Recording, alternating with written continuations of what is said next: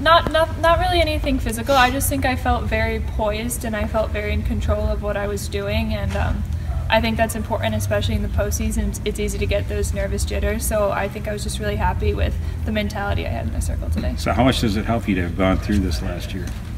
I think it's big, like just knowing what it's like to step in front of a postseason crowd and know it's the postseason, and just understanding that it's still the same game that you've been playing your whole life, your whole year, like since you were 6 years old. And I think once you've done it a year, then that becomes more real to you and you start to get better at it.